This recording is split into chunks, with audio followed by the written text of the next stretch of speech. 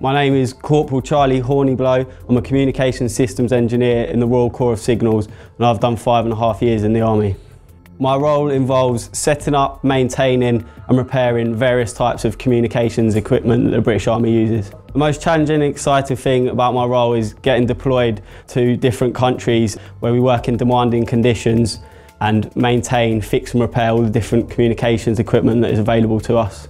My most rewarding experience in the Army was passing out of basic training as a fully trained soldier, knowing that all the hard work and effort had paid off.